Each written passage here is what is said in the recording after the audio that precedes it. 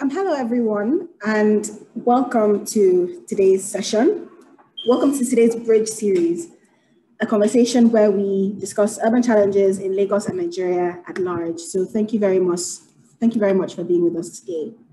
I'm Yimika Koya, and I'm an associate of Lagos Urban Development Initiative, an organization that brings like-minded people together to advocate for a more inclusive, livable, and sustainable Lagos through collaboration, research, and dialogue. So again, thank you very, very much for being here with us today. So today's Bridge series is around the topic of community involvement. And we know that the topic of community participation is extremely broad and it bridges a lot of different project types. But today we really want to focus on community participation for social, environmental, and political agendas in emerging economies. So our first speaker of the day is Papa Omotayo. He is an award-winning architect, designer, writer, and filmmaker. Papa's work strongly focuses on exploring the nature of culture and the context within contemporary Nigeria and the extended African condition, locally and globally. He's a really strong believer in creating work through cross-disciplinary collaborations and participation. He strives to find new possibilities for creating nuanced visual narratives in Nigeria's urban centers and beyond. He is also the founder of a white space creative agency and the creative director of Mo and Art Architecture. He currently lives and works in Lagos, Nigeria. So thank you very much for being here with us, Papa, and we really look forward to your presentation today. And our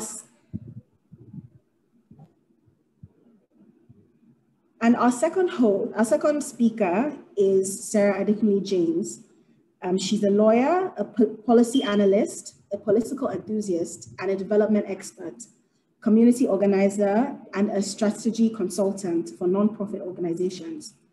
She currently works as a policy director at Shift Nigeria and is a team lead at Make Change Nigeria, an initiative of Shift Nigeria. She is most passionate about good governance, advocating for women in politics, and community engagement. Through Make Change Nigeria, communities with dire infrastructural needs are empowered, reorientated, aided, and rescued from infrastructural deficits. Most recently, Sarah led a team that provided sustainable clean water for the Aliade community. And please, Sarah, you have to correct me if I'm getting that pronunciation of the community wrong. The community is in Benue State. Prior to the intervention, the community had no access to clean water and was dealing with a life-claiming outbreak of water-related diseases. So she's also worked with various communities all across Nigeria. And again, just thank you to both Sarah and Papa for being here with us. Let's kick off today's Bridge series. So, Papa, would you like to share your screen?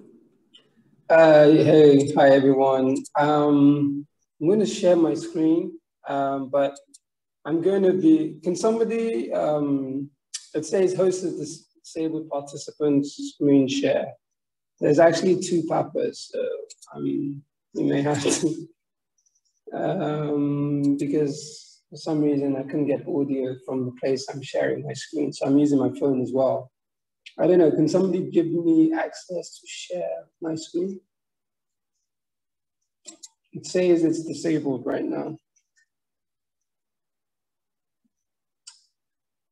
Hello? Yes, Papa, you are the co-host. You're a co-host. No, there's two Papa. Okay, fantastic. Great. Appreciate you. Let me know when you can see my screen.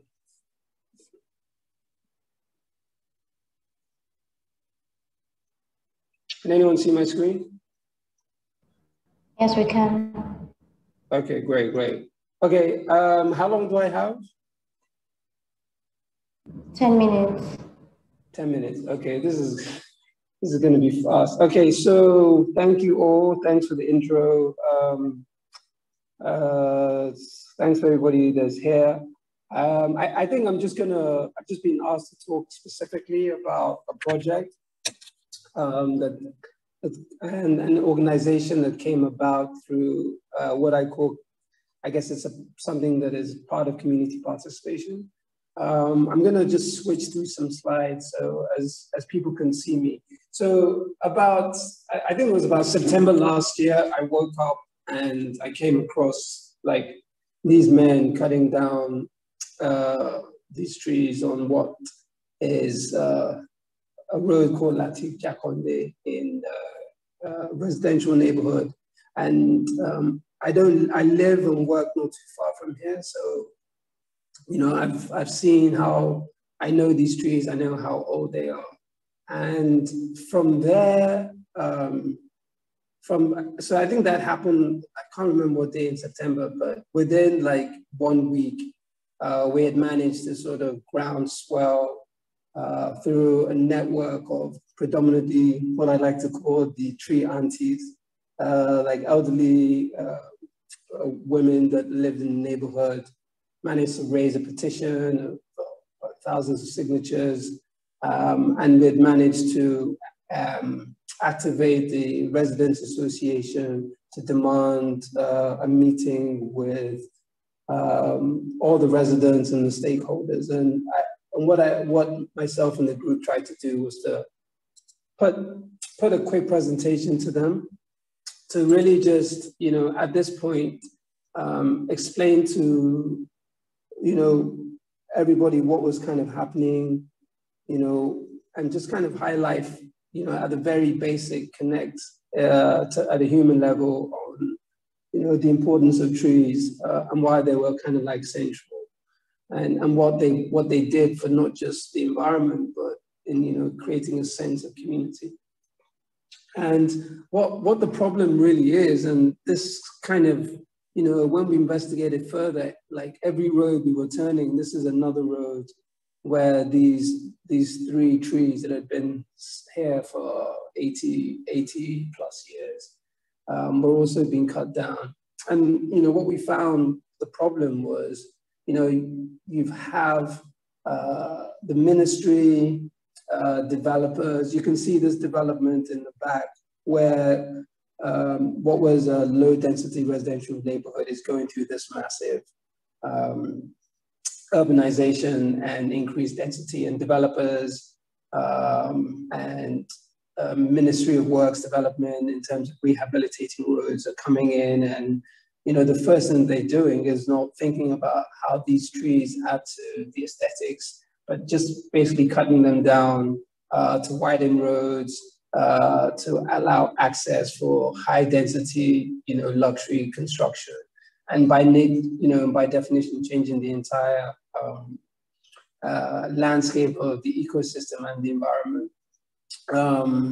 I mean, this is another tree that was within the vicinity. And I mean, it's amazing because all of this was happening within a period of like 1 month, where it seemed that because we were under lockdown, a lot of people, government included, were using this as an excuse because people went out and, you know, things could be done without visibility, taking huge liberties, and, you know, and just, so we kind of all came together and we decided to form an organization called the Tree Preservation Society. And, you know, like I said, it was a natural response where a group of people within the community and extended community decided to come together to see if this instant civic action and activism could actually make a significant change. Please let me know when I've got like 5 minutes left. And so we got on a group call with lots of residents, Ministry of Environment, Ministry of Works, Residents Association, and I made this presentation. And luckily for us, the governor of Lagos State happened to be on the call. And when we put our argument to him, he now gave instruction that the company that was doing the roads and the ministry that had signed off on the removal, felling of these trees should stop a work order. and they gave us about 2 weeks us to come together and put together a proposal that I guess would do the work that should have been done beforehand. And so, you know, we left this discussion with them making some recommendations about, you know, one of the things that needs to be done is, you know, there needs to be some sort of municipal mapping of the existing tree canopy throughout, not just this area, but throughout Lagos. So there is a sort of a system of ordinance. Currently, there is actually a policy that is monitored by Last Park, and I'll give you a really nice antidote to end this, that requires any removal or felling of trees to require a permit, whether it's within your own property or on public property. The crazy thing was all of these trees that we were highlighting in this initial conversation were on public roads. So there are actually trees being authorized to be cut down by the state directly as part of their road expansion. And, you know, we were given 2 weeks, I think, in the hope that we weren't going to be able to put something together. And so, again, in this idea of kind of like collective effort, myself, my office, a whole group of landscape designers, or horticulturalists, mostly in the private sector, and just concerned citizens spent like 2 weeks putting together a document to present to the government that I guess highlighted first and foremostly the importance and the role of trees within the wider context of the city, aim to kind of present case studies to them, and at the same time consider intermediate solutions and a sort of a way forward that may at some point help them develop their policy. I think what is evident from our research is that, look, in the last 20 years, and this is just Ikoyi area, I mean, there's been an unprecedented amount of like tree felling and deforestation, and that has no global precedence. If I had time, we created this sort of digital mapping video that looked at what had happened since 2000, over the last 20 years. And it's quite scary to see how many trees that have been cut down in this area. I think we're looking at deforestation, both in urban and rural areas in Nigeria, is about 60% in the last 20 years, which is incomprehensible. So when we're thinking about things like problems of flooding or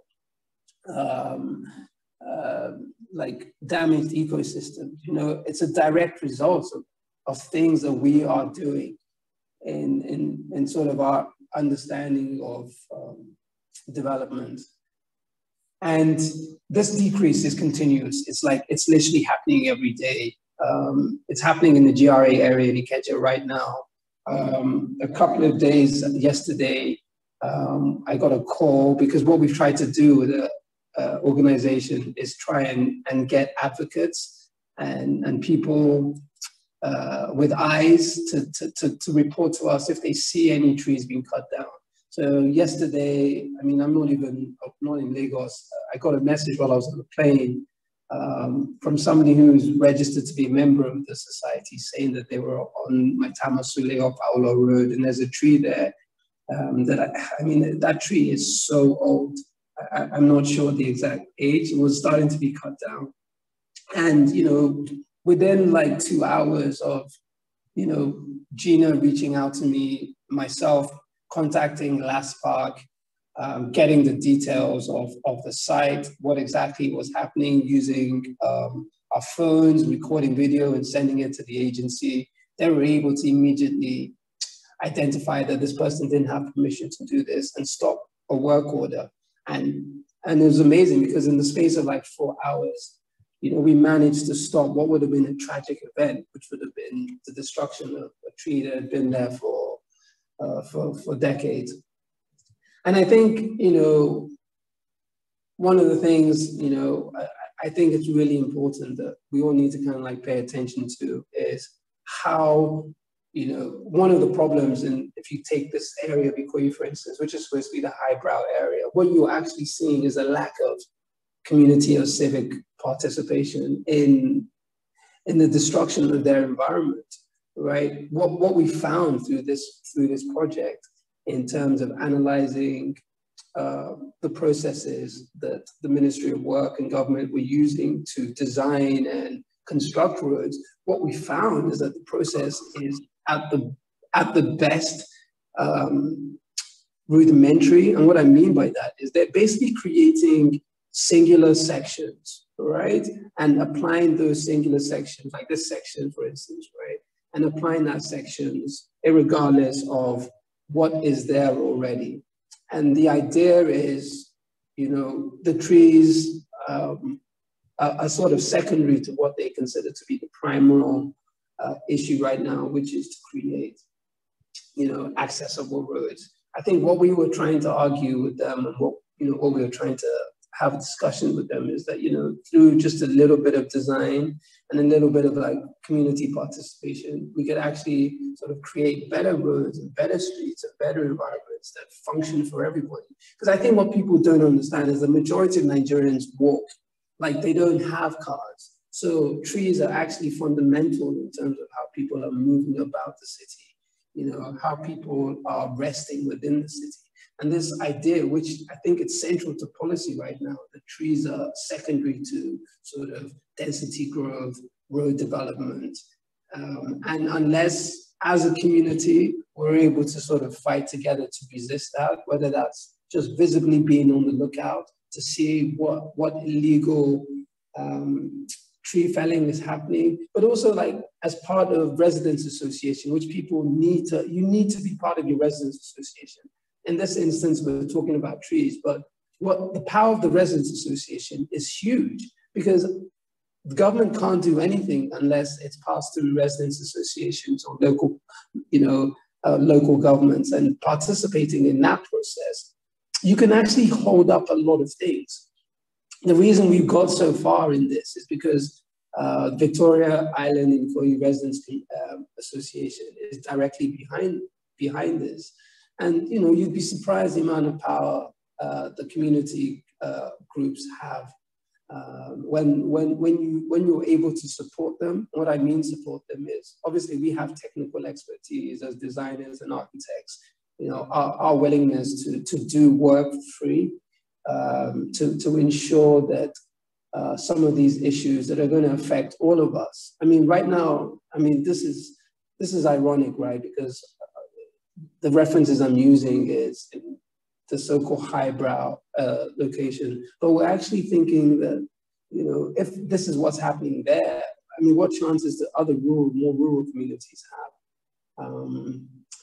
So I'm really going to kind of wrap it up there because I think I might have taken a lot of time. So maybe when we are having a discussion, I'm more than happy to share some questions. I think what is really important for everybody to think about is this idea of what is development and how does this idea of development, this is our road now, right?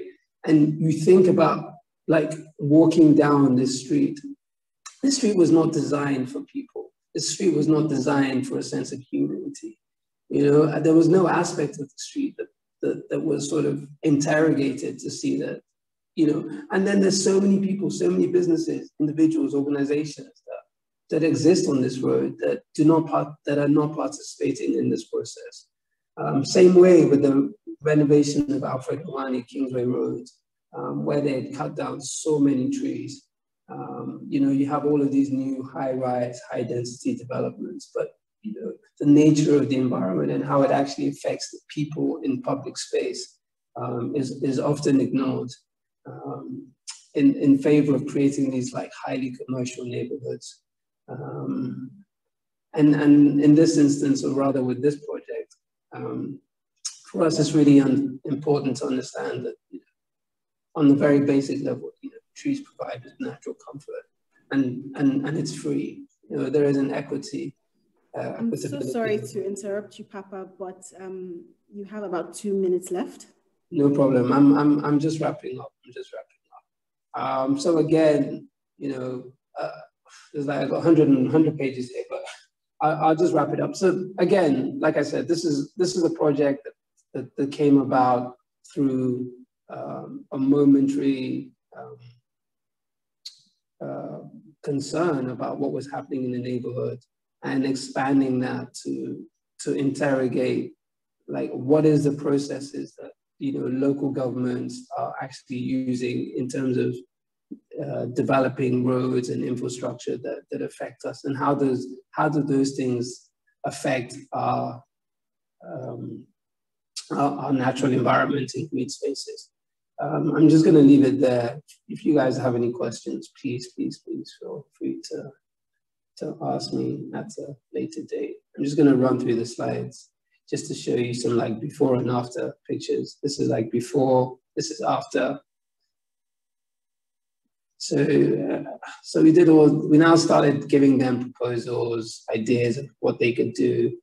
You know, you had all of these. I mean, if you go to some of these streets now, like none of these trees are there. Again, this is before. This is the same part after. This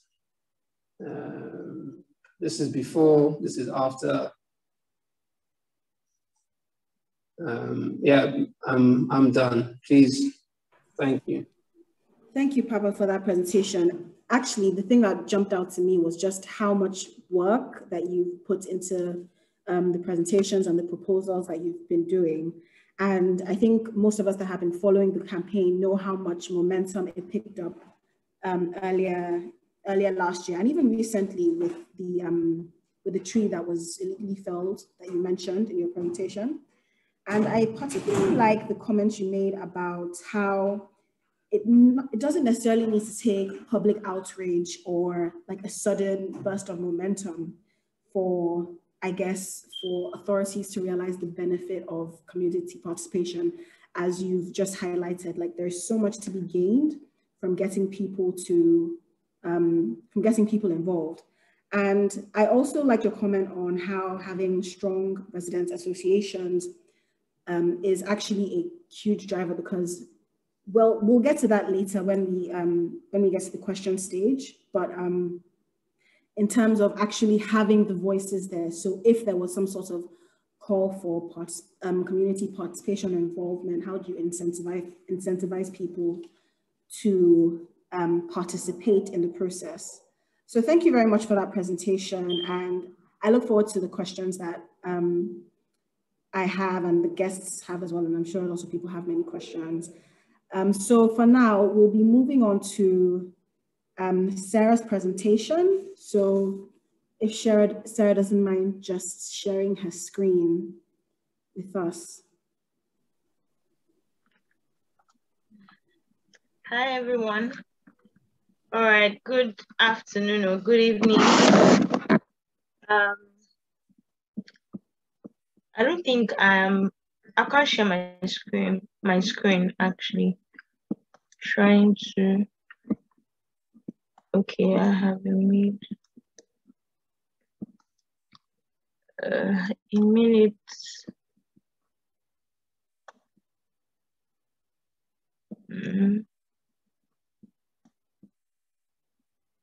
Okay, a minute, please. I don't know what is happening or why I can't share my screen.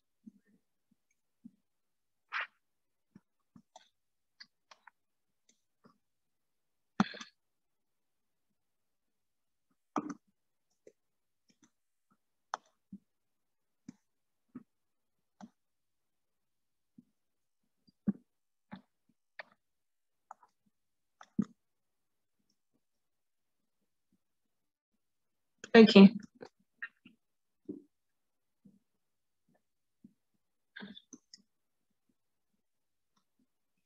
Please let me know when you can see my screen. Yes, we can see it. It started the screen share. Okay. All right. Thank you. So good evening, everybody. Today I'll be talking about community participation and involvement. And I know there are a lot of things to share when this topic comes up, but I have 10 minutes, so I'm going to run through everything I decided to share with everyone here today. So first, I'll say thank you to the organizers for bringing me on board. I really do appreciate this opportunity. Thank you very much. Okay, okay, I don't know why my screen is loading. Apologies for that, but it should catch up. So I'll just continue.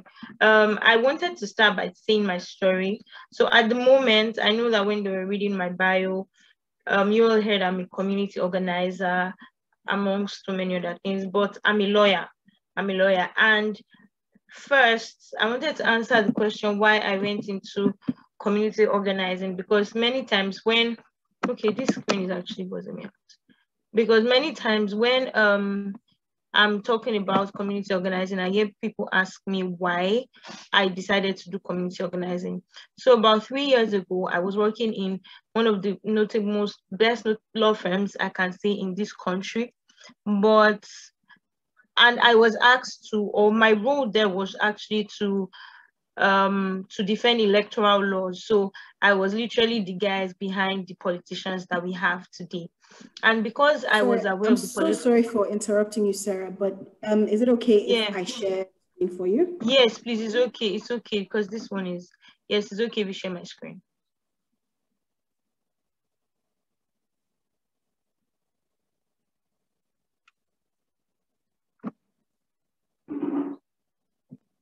All right, I'm like at the third slide.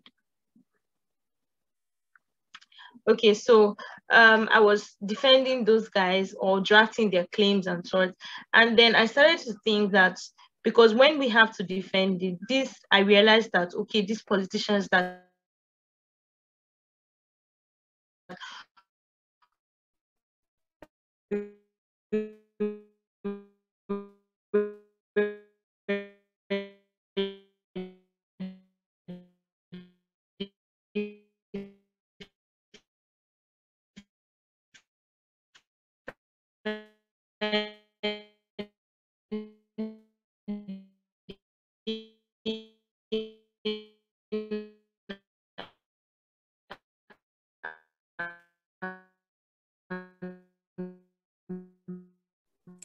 Hello, Sarah.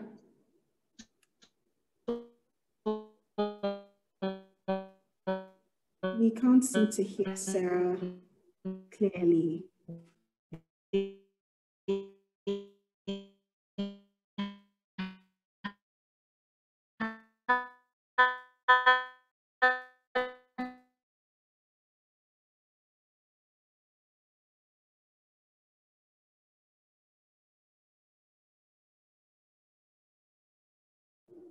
Hello?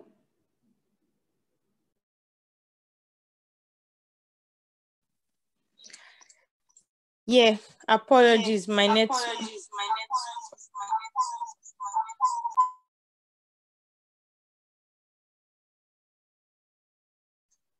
So yeah, I decided to join Shift Nigeria, and at Shift Nigeria, what we basically do is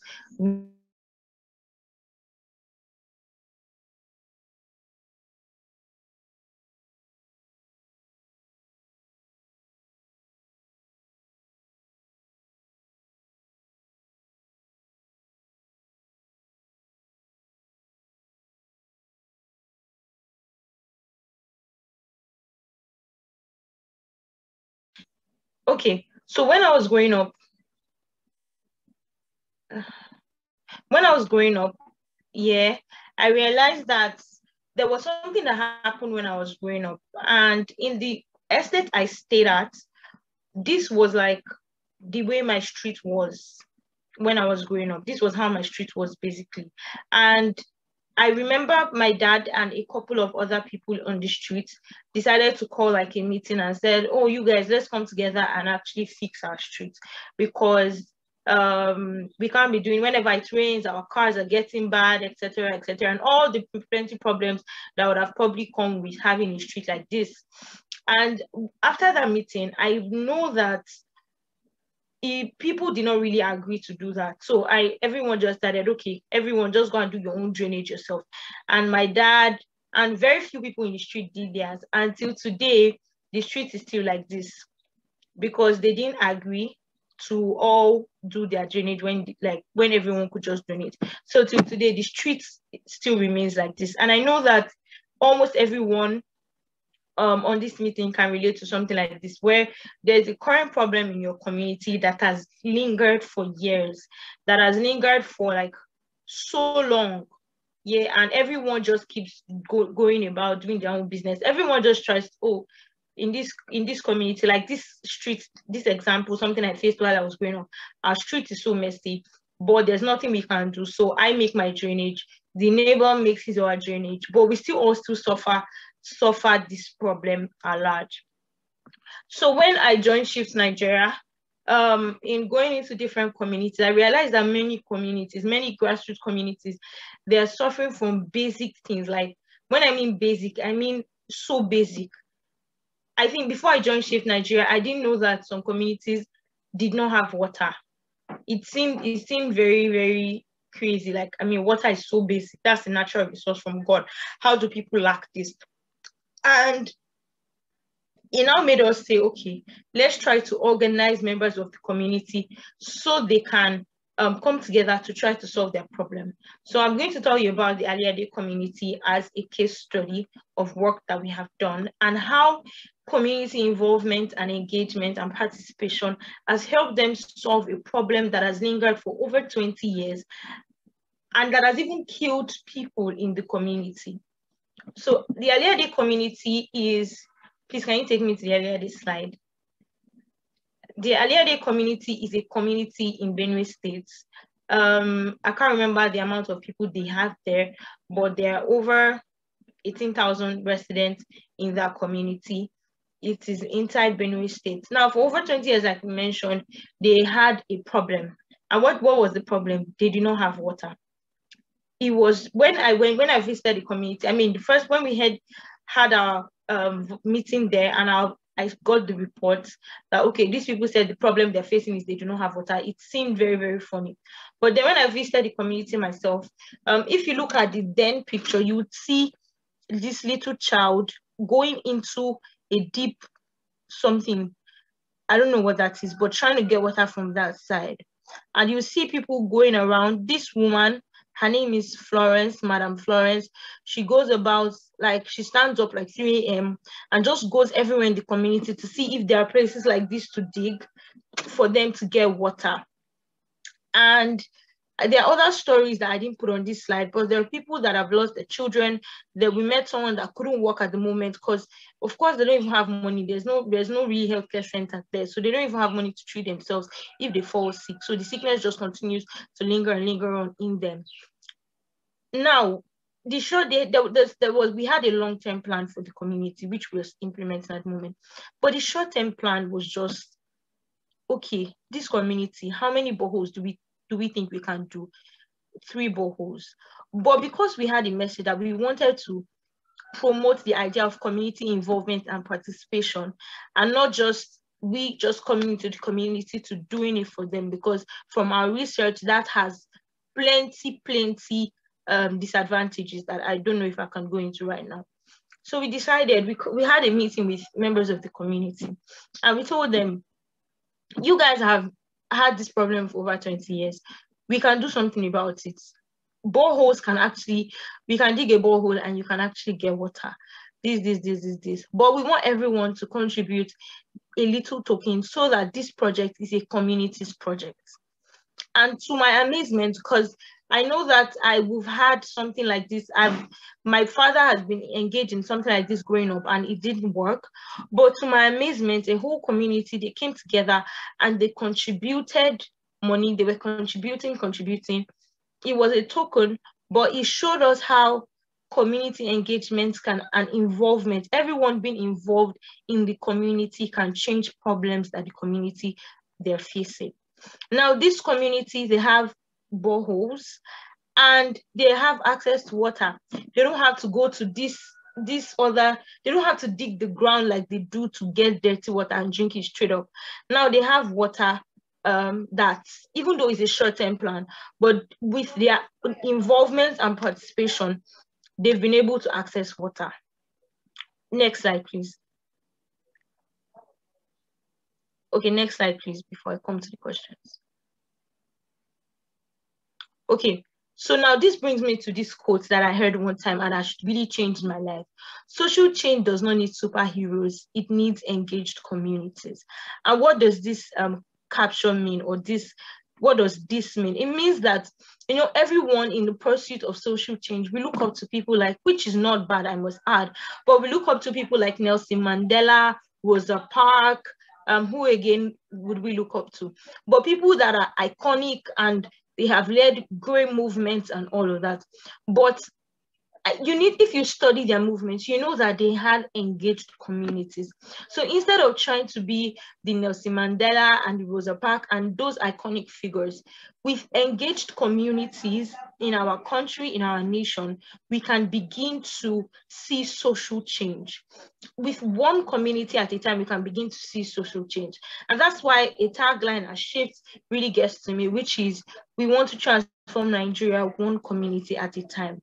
Nigeria is really large, but Nigeria is made up of local government. Like Nigeria, when we look at Nigeria and the dream to change Nigeria, it seems really overwhelming. But when we start to see it as one community at a time, it begins to be more achievable. So social change doesn't need superheroes, it needs engaged communities.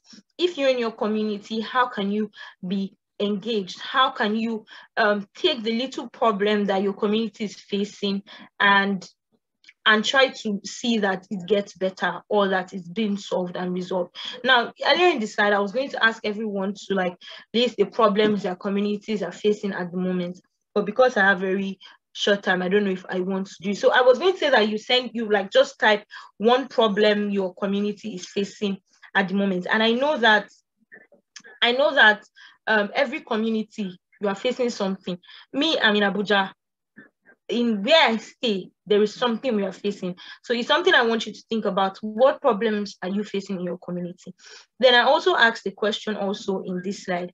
I said, one, do you know your local government chairman? Do you know your councillor? Did you vote at the last by-election? Did you even know when the by-election was held? If your answer is no, I can safely assume that you think that the community problems are not your personal problems.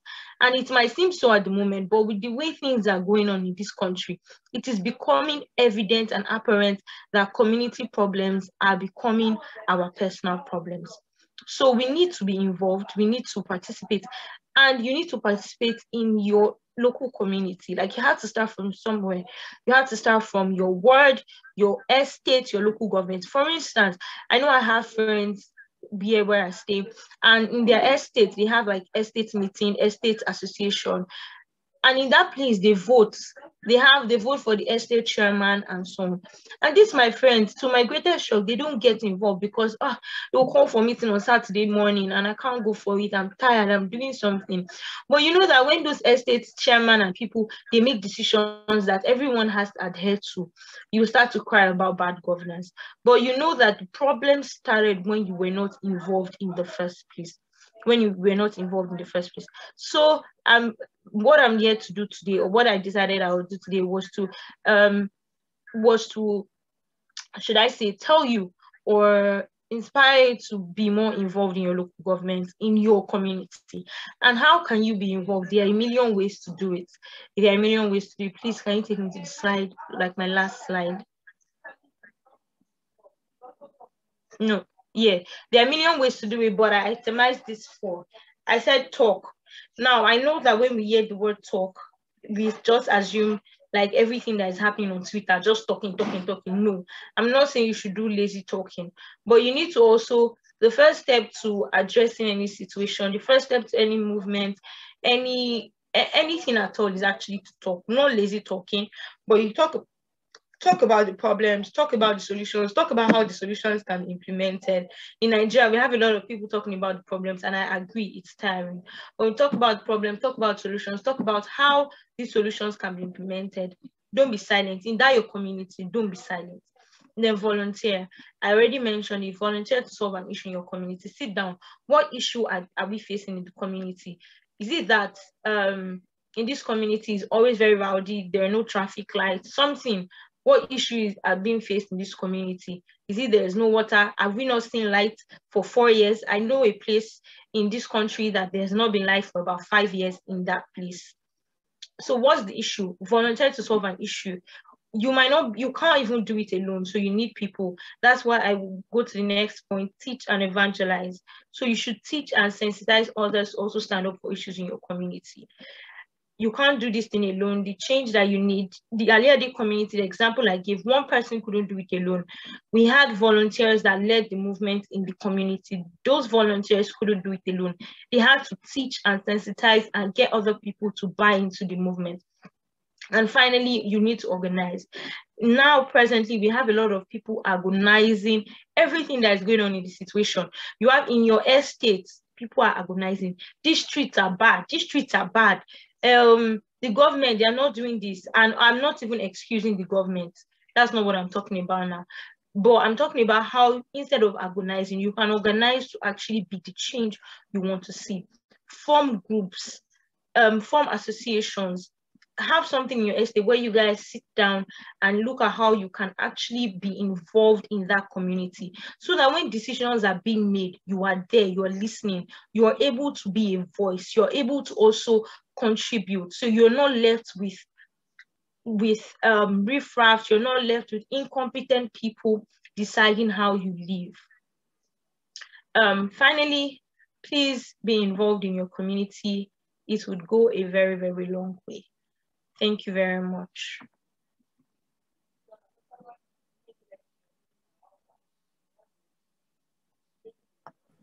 Thank you very much, Sarah, for that presentation. I think just at the top of your presentation, I definitely related to the idea that there's a lot of mismanaged communication that then compounds issues that we have in our built environment and just in our cities in general.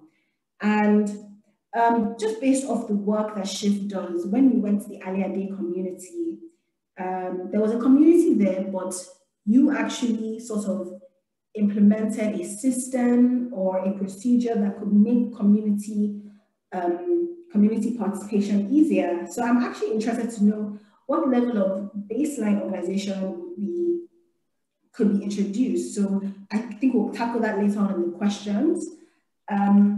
And I really liked what you said about how social change doesn't need to be about superheroes. Like even in Lagos, we look at people and we expect them to transform our situation. And, you know, rather than looking at people and just admiring them for the hard work they do, I really liked your point about, you know, looking to systems and just playing your part. And if we all did that, then we will be contributing to a greater change. So just moving on to the questions. If any of the participants have any questions, you can put them in the chat box and we'll be going through them. Or if you're more comfortable, you can just unmute yourself and ask whichever speaker the question that you want to ask.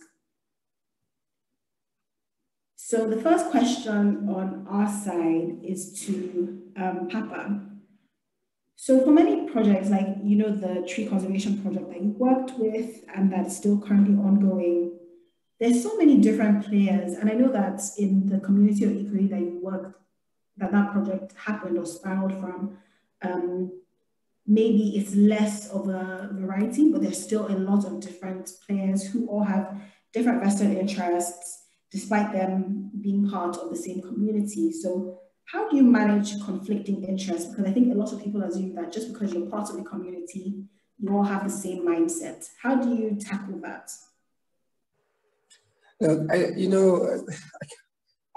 I think this is the thing. And look, how I work, honestly, is like, look, what do you care about? And what are you willing to do, like, towards that thing, right? And I think what you now need to do is to figure out what is your expertise, right? And how do you use that expertise to share real knowledge? Like, and I think for me, that's how we try and carry people along, right? The government is saying to you that, like, okay, the reason that they didn't spend time designing something is because they don't have the capacity. You're like, no problem, we'll do it for you, do it.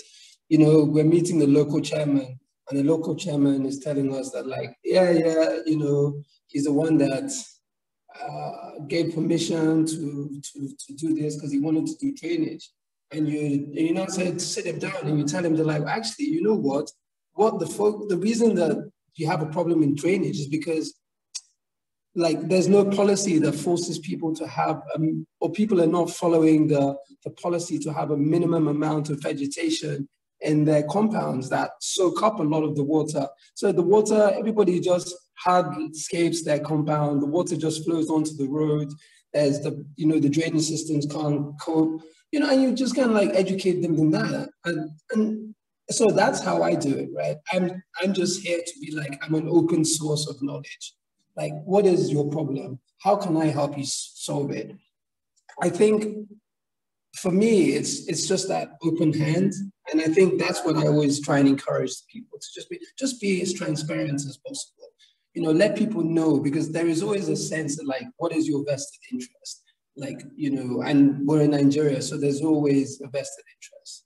You know, I'm telling you straight now, like, whether we like it or not, whether it's a local chairman, you know, or whoever it is that is given permission or are supposed to do some of these things, there's a reason why they're not doing it, right? So again, that the positive, what community action does is takes away, you know, you take away that power from them, right? And you tell them that, like, actually, I have the power because I have knowledge, I have, you know, the physical labor, and I have the collective, you know, the collective might to do something. And I think that's how you get buy-in. And it's a long process, but let's not kid ourselves, right? A lot of things, you know, it takes time to move, but what you need to do, and I think Sarah pointed it, is that it's really about creating visibility, sharing knowledge, and creating advocacy. Advocacy is so critical, and advocacy that empowers people to now see somebody doing something and then feel that they can do it themselves. Thank you very much for that answer, Papa. Yeah, education is extremely important. And even if people have vested interests, at least there may be a singular goal when they understand that they can actually satisfy their interests sustainably. Olamide, you had your hand up. Yes, I wanted to ask a question. Can I ask one now? Yes, go ahead. Okay, great. It's to both speakers. So Papa's kind of spoken about, I mean, he's really advocating directly to government. And Sarah has spoken about the projects that she's done within communities and really gotten communities to build their infrastructure. And so, I mean, they're both very important, both ways of dealing with kind of large problems or things that the communities are lacking somewhat. And Papa's made it sound very easy because it's, oh, you go to the local government and, you know, you share your knowledge, or they say what their problems are and you share your knowledge. But not everyone has that access to local government or ministry staff or whatever. So my question is, how do you even get that, like, step in to advocate for such things, Papa? And also for Sarah, the same question. Sarah, do you want to go first? Okay. Yes, I can. Hi, Papa. Thank you. Oh, hello, Lamdi. Okay. I think the question is, how do we get access for us to advocate for what we want to advocate about, social change or whatever project you want to do? Am I right? Yes, exactly. So, I mean, but I'm thinking about not even just with communities. I mean, gathering the community and all of that. Yeah. Yes. But with government officials, so that, you know, larger change can happen. Can happen. Yes. So I with the project I mentioned, you know, I did mention that this was a short-term plan, and we had a long-term, or we are doing or implementing a long-term plan that I didn't talk about. Yeah, and that involved government officials too. But for me, I don't know about Papa, but for me, when we were going to work with the local governments in that community, or the local government representing that community, we didn't have any prior relationship. Yeah, we went there personally to talk about what we've seen, the problems we've seen, and how we think it can be implemented. And I think we also tried to hear, or they also told us, oh, they've been planning to do it, but they told us there are problems, there are challenges, and we're like, oh, we can step in to help if this is the problem that you're facing. So it wasn't any hassle, so to speak. We just went there to actually talk to them. Yeah, and I think that if you actually have the will, so I know that in Nigeria, ministries, local governments, and government offices, they can be a bit tiring to get into and to talk to someone in there. But I think that there is always a way, basically. For instance, if we could not get access to the local government person or something, we would have used like the chief of the community that we were in to get access. So we could have used somebody to actually get access. But what I'm just trying to say is that there is always a will. And when there's a will, there's a way, basically.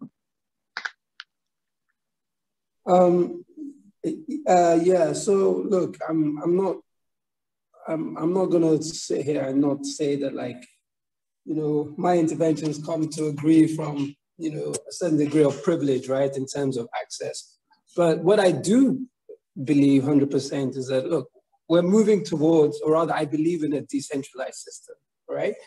And I really do think that, like, how communities and neighborhoods, you know, create their own infrastructure and empower themselves is the only way forward. But I also see that being connected to a wider network, right? And what I mean by a wider network is that there is visibility now of people that may have similar challenges than you outside of your community, that I think it's important to recognize as a starting point. And obviously, yes, like, even to know that there is that option requires some degree of education and engagement. You know, I'm from Ijebu-Ode, right? And my brother does a lot of work there, right? And for instance, I'm trying to do a project there on a farm that looks at sustainability. And the first thing we did is we tapped into the resource of the Zakat Foundation that he's a member of, that deals predominantly with Islamic women in the community and how to empower them. And through that connection led us to another organization and another community group. So I think, you know, understanding that as an individual, it's going to be very difficult, but finding a way to connect with organizations or network that may give you more access. Again, obviously, to even do that, there needs to be a degree of negotiation. But I guess that's why I'm a believer that, look, as all the people on this call, as professionals, right, there is a duty, you know, for us to assist with community development or engagement at a small and a wider level. That allows all communities to now be able to engage themselves at the next level, whether that's a local government, that's at state, and then even at the bigger level of federal. So it's really just this building of networks that may start on your street, but then expand to other organizations and networks having the same issues or working towards the same goals that you're aiming for. Sorry, I don't want to take away from anybody else's question, but I think some of the things that you both said were really quite key if you're thinking about, like, how do we strengthen communities or strengthen or empower communities. So, I mean, what you were saying about strength in numbers and creating networks, and Sarah, also the idea of like bringing technical, both of you actually, you know, having technical people as well within those networks can be quite important. So yeah, really great, really great. I feel like a paper needs to be written on this because because I think a lot of people want to know how to somewhat push government to do better, but they don't know how. And this is one way that it can be done. So I think, yeah, maybe this is really, really good. Okay, great. I'm going to stop now. Thank you, Olamide, for that. And actually, just for anybody on the call, Olamide is actually quite the writer. So I think she'll be able to do a fantastic job on writing our proposal. And that was exactly my thoughts. My next question, just pivoting off that, is to Sarah, that how do we actually, how do we build a system? So not necessarily convincing people that we want to have community participation as the norm, or not even necessarily having connections, but how do we build a system where this is just the case? Okay, like a system where everyone is just involved in their community, right? Yes, so even based off what Papa said earlier, how he feels like we're moving towards a more decentralized government, a community-led decision-making process. Okay. So first, I think it will take time because it's a lot of mind shifting in Nigeria currently. So there are people that are not involved in their communities and they don't think they should be. They feel like if I can provide generator for my house, even if the frontage of my house is good, I can clear my own dirt, I can build my house, fence I don't need you guys. I can employ my security. I don't need you guys. But it is actually very wrong. That mindset is wrong. And I think it's going to take a lot of mind shift. So for instance, what we did at Aliade community, it took us a lot to talk to. Now it's a success story for us because we are even replicating the model we use in the community, in another community in Edo State as I'm speaking to you. But it took us a lot at first to talk to people, to see why they should even contribute money to do what is necessary for them. So I think that a lot of sensitization will work. Sensitization, pointing out the importance of community participation. So when people see how something will be of value to them, I believe they will buy into it.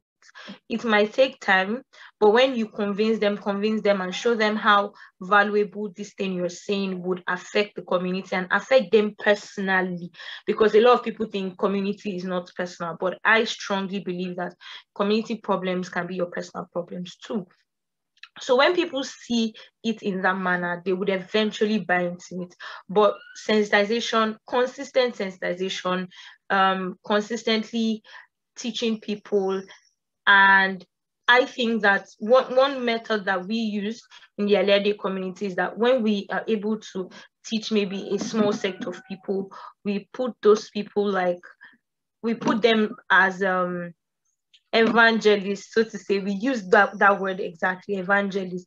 So they are also meant to go and teach other people too what we are telling them. So sensitization, just sensitization of the importance of people participating in communities.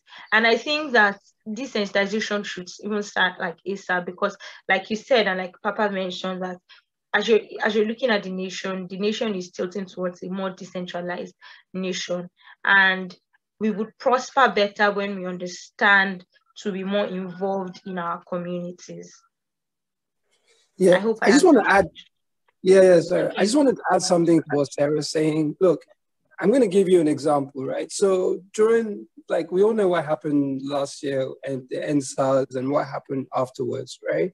So, again, we were in our office, we were a lot of people, our team were just like, look, what can we do?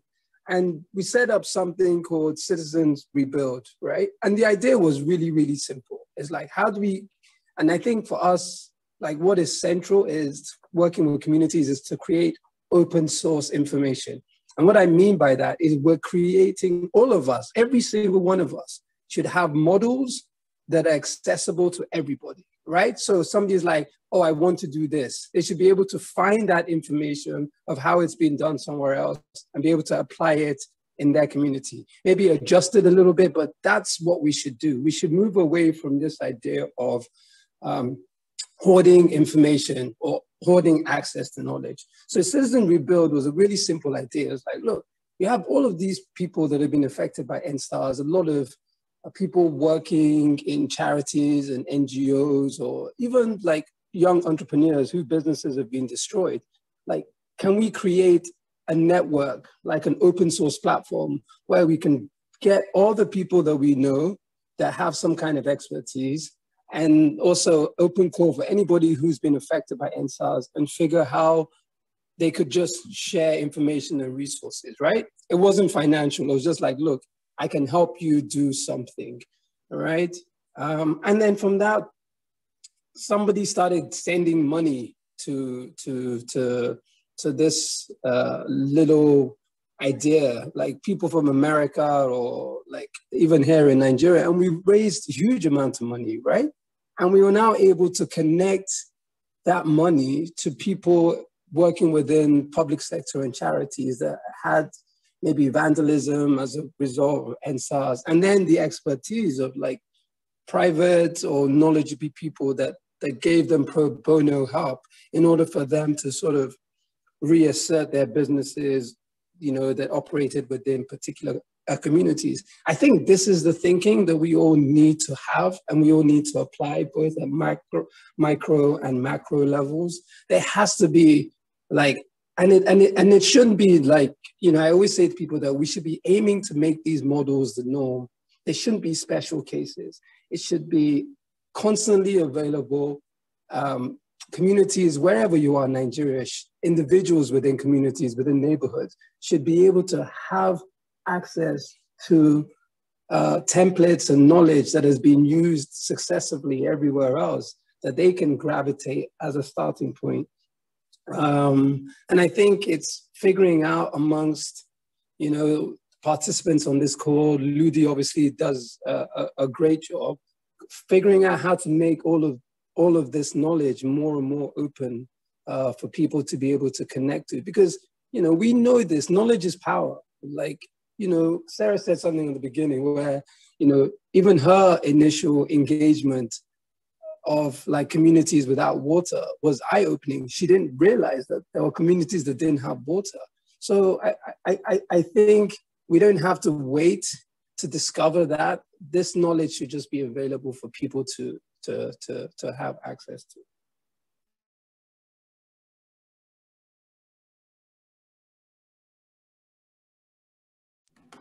Thank you for that. Yinka, you had your hand up. Yeah, thank you very much, Yimika. Thanks to all the speakers. Yeah, it's been really resourceful. Really, everyone has been very resourceful. Now, just to buttress what Papa said, I was actually having that. I mean, I had in mind to raise the issue of having a template that could actually be applied or adapted to different communities. I think it would be very, very important if that could happen. And really, I also one community in Lagos, because I think the cases that have been mentioned, I mean, the one Papa mentioned, the one Sarah mentioned, actually, I think they are just the outliers. They are just the exceptions. What's actually available generally, especially in Lagos, is where you have an unstructured and highly politicized CDAs and CDCs, where people just kind of get involved for whatever they could get out of it. And actually, because I was at a local government not long ago, and there was a meeting of the CDAs, and it was actually about politics. All that they were discussing were just politics, I mean, the election and things like that. So I think it should go beyond that. And yeah, there's need for a change in perspective, a change in approach. And I think what a committee also came to mind, I mean, during this whole discussion, and that is the Oworoshoki community. I think there we have different approaches really cohabiting. There are the CDAs or the CDCs, as the case may be, that are highly politicized by the people, I mean, by the older people, the older generation. And there is actually another level of people, community people, that's the youth, and they're actually doing quite a bit, and I mean, very, very progressive in their approach. And yeah, there is actually conflict. There's often conflict between these two, or frictions between these two groups. The older ones, they want the politics, they want the, I mean, whatever they could get from it, versus this new or this younger generation of youth, of young people who are very progressive. And you can, it's actually amazing to see the level of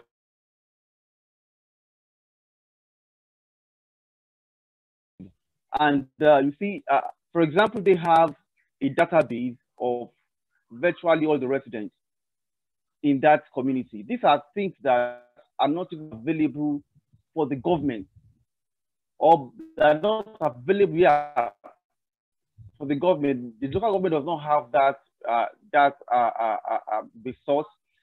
The state does not even have that. But the youth, young people, they kind of come together. Like somebody said, he said, I mean, the development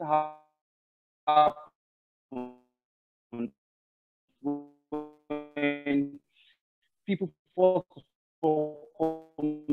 together and they get organized and they get creative and they scale up. So I mean, these young people, they came together. They call themselves the world. Now they call the junker in the map that are not even available in the corridor of the government. So I think, yeah, going back to the point, which is the fact that I mean, there's need for a template. I mean, there's need for a template so that people that that could actually allow people to kind of yes, it's been done somewhere else, it's been done here, it's been done there. But I mean, to allow for easy adoption of such working process as the case may be, I mean, there might be need for someone or an organization or yeah, an organization to kind of coordinate and kind of bring together these resources for other people to tap into. Yeah, I think that's all I want to say. Thank you.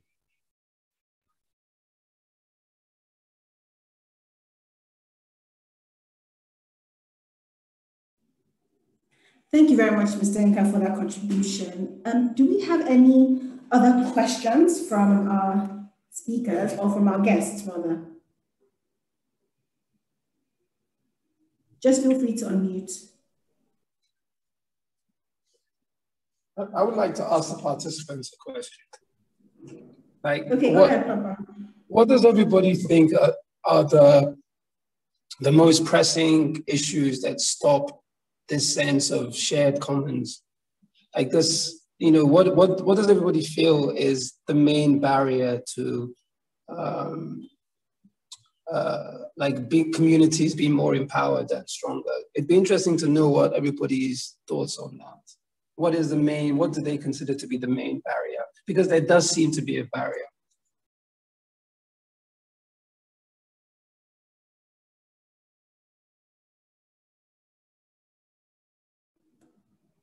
I think personally, I'll go first. So for me personally, it just seems, I don't think there are that many stories out there in terms of, you know, community participation. Well, obviously there are stories out there, but a lot of the time they sort of seem unattainable or attainable only if you have, and I know we've spoken about this in the call, or only attainable if you have a certain level of connection. And a part of me also feels like a lot of people feel, just like as Sarah mentioned, a lot of people feel like they shouldn't be the ones to do this, or they don't think that they're good enough to be a part of the process. Yeah, So literally, as Miriam just said in the group chat, I think there's an underlying identity crisis, literally.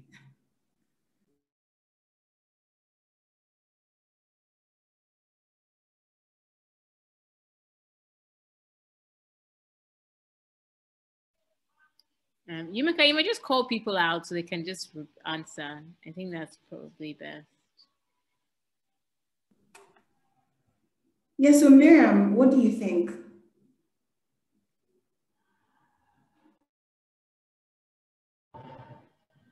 Hi, guys. I just want to say that there are many Miriams on the call. Maybe everybody should change their names because people use my name to join. But what I wanted to say about community, kind of what Yumika said, a lot of people think that it's not in their place. For example, where I live, I don't think anybody's really bothered. Everybody's expecting the local government or some sort of Ibale or something to take charge and say, oh, let's do this before anybody.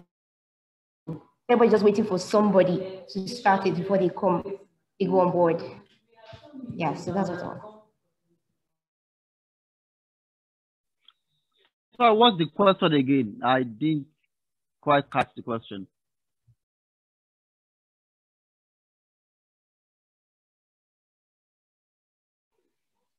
So I was just asking, what does everybody feel is the main barrier to more community participation?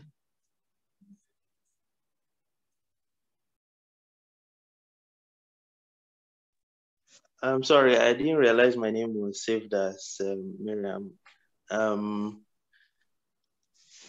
I joined the conversation quite late, but I listened to a bit of what Sarah said. But I, with regard to Papa's question about barriers to community participation, I don't know, can you hear me? Okay. Yeah, we can hear you. So I think that there is a deep identity crisis, you know, in our society where people are not aware even about this identity crisis, and I think you can trace it back to the effect of colonization. But for example, I'm doing a study on the community, Adekunle community, and Adekunle is a community where there are so many ethnic groups. There's so much diversity of ethnic groups, and they have a history of getting along together, but then within that history of getting along with one another, there are also deep scars of ethnic prejudice. So I think by the time we eventually, I don't know how we're going to come to this, homogeneous state or unity. I think until then, there will always be this challenge for community participation.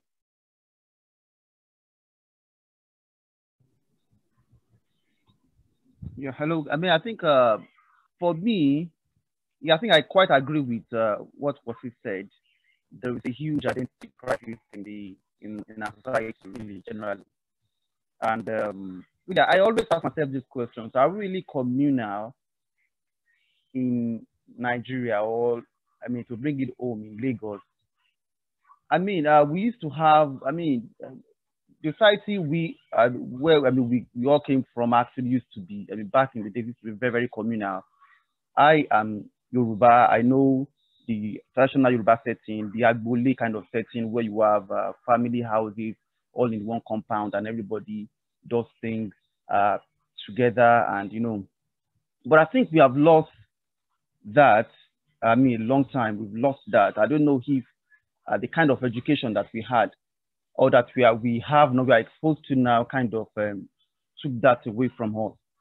or I mean, what we call civility or civilization now. I mean, it's everybody just remaining in his own house. You know, don't cross your line. Everybody is within his high fences, and I mean, no interaction. To interact with your neighbor is like you are stooping low or you are not civilized. You know, you just mind your business, and that kind of mindset is really, really killing us. It's really, really killing us. For example, in my community, I live in a small estate in Ikorodu, and it's amazing how people live. Everybody has this, this same approach. Even within the CDA, there's this class thing. There is this, I don't want to interfere. I don't want to get involved. I don't want to, because I have my own class. I can have my generator. I can have, imagine people, to buy, what's it called? Transformer now has become like competition. There are like 2, 3 transformers in the little, what's it called? The little estate. Because everybody wants to show off. And it's not really, these are people who are supposed to be educated and learned and exposed. I was opportune to travel one time, and I was in a village somewhere in Scotland. This was a village, a remote village, but the way they live, it was very, very communal. Everybody is comfortable, but they come together, they have events together and things like that. But we've long lost such kind of life, as it were. Everybody has now like withdraw. Everybody had withdrawn into its own me, myself, and mine kind of life. I think it's perhaps because of the kind of identity crisis, and also because of the kind of what we're exposed to in terms of education. Really, we don't really have proper education, as it were. I think that's just my take. Thank you.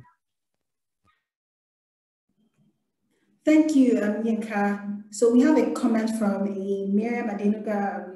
I don't know which Miriam this is. Just to the question, it says, solving problems just seems bleak, especially in Nigeria. I know we agreed to start small and help as much as we can, but I often think about helping in the way I can and I get exhausted. Where do we start from? It seems so overwhelming, and it feels as though if you start, how much ground can one even cover? This is not about apathy. So many people want to help, but how? Where? The Nigerian factor plays a part. It's so overwhelming. Yeah, so we've been hammering on about this throughout the whole today's conversation. It's really difficult. It's a lot of hard work, and as the system is built, it's not easy. But Papa made some really good comments about having some sort of templates that people can follow, sharing knowledge so that the burden of having to innovate is not so much. And Sarah raised some good points about how it's not just about talking. Sometimes you actually have to, maybe it's difficult, and even though you don't cover that much ground, just have a conversation and see where that goes. At the end of the day, I think I'm pretty sure that's how the Tree Preservation Society really kicked off their efforts. Papa, please just correct me if I'm wrong, but it really just started with a dialogue, and we know how that ended, or how it's going, and it has a lot of impact. So,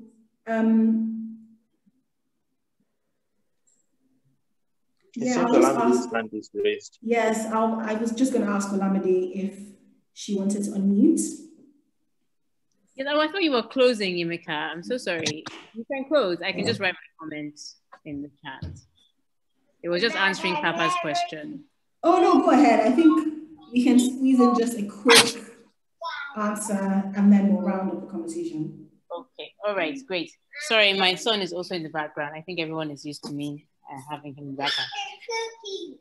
So, yeah, so basically I was just going to say that since military rule, I believe that people have realized that they don't have the power to make change anymore. And I think that's basically what has stifled the idea of community in Nigeria. So I mean, for me, I feel it's just that. It's just that we went from somewhat colonialism, and then went from democracy, and somewhat democracy, we went to military.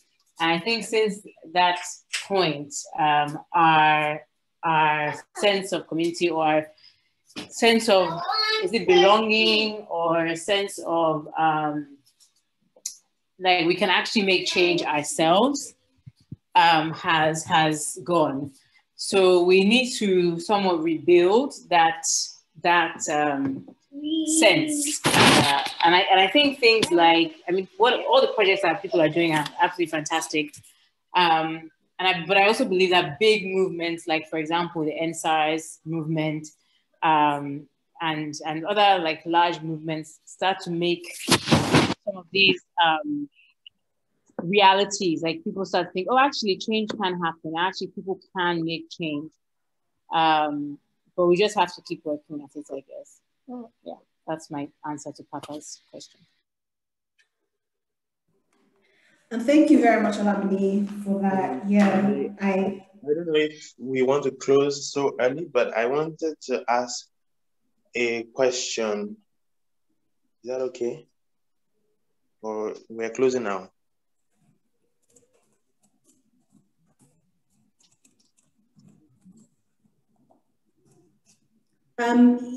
But is it to one of the speakers?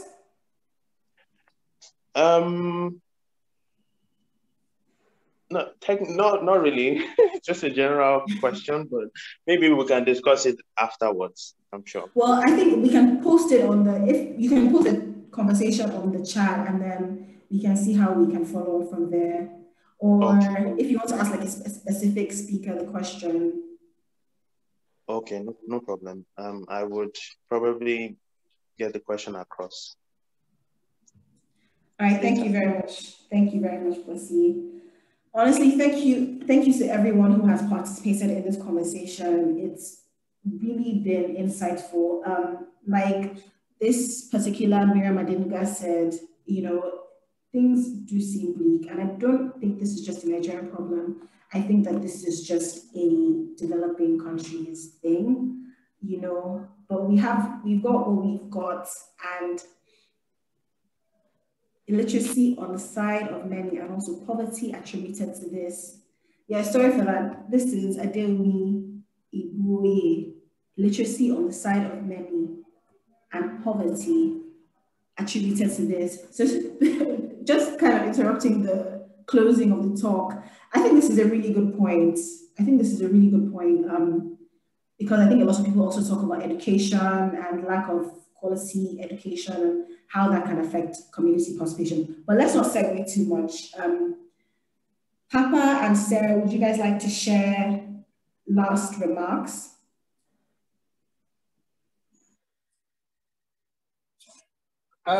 Sarah, you can go first.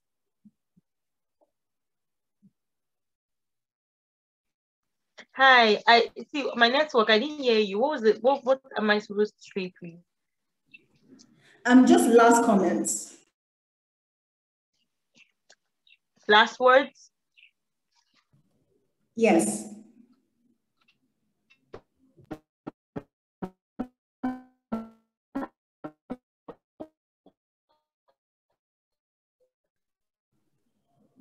Hello, Sarah.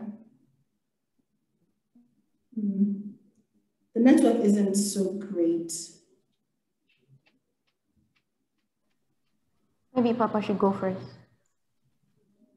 Yeah, Papa. Yeah, okay, sure. I mean, I guess my last word is that, look, we all need to figure out how to actively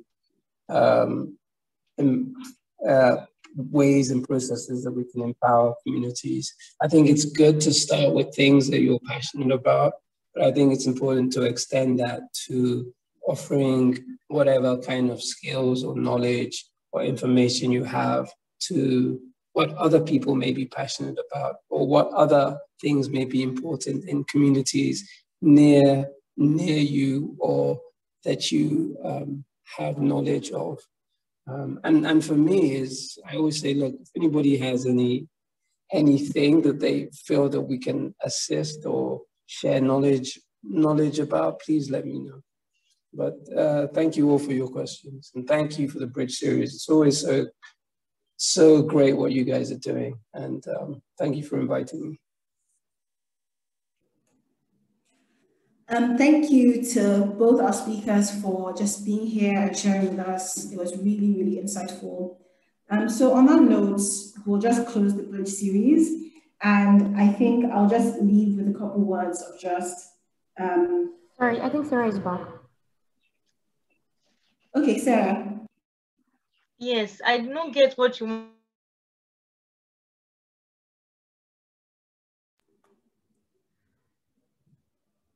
Sarah, we were just hoping that you could share some last comments before we close the bridge series.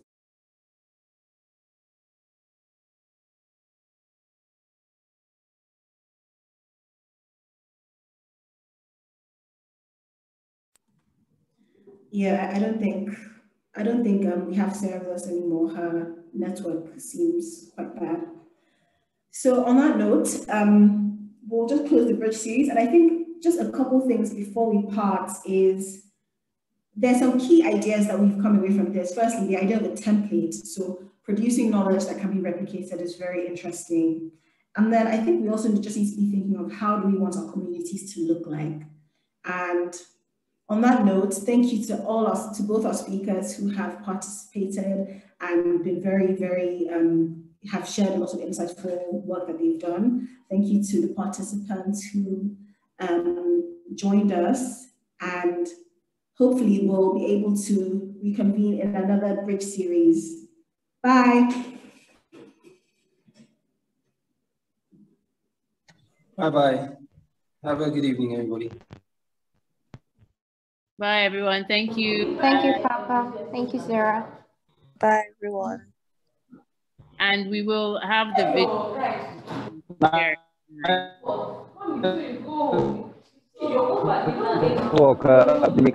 Bye-bye.